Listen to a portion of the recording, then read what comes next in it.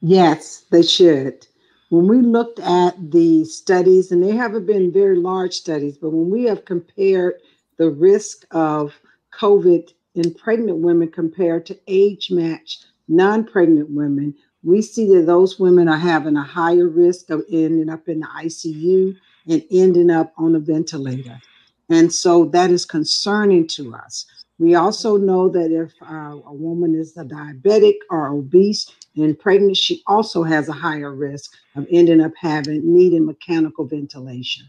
And so we need for pregnant women to not get COVID.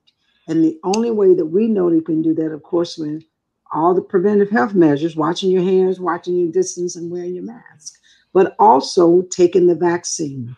Now, I am very much aware of the concerns that people may have, but the American College of Obstetrics and Gynecology has come out and said, particularly after about 12 weeks, that we are recommending that women will take the vaccine.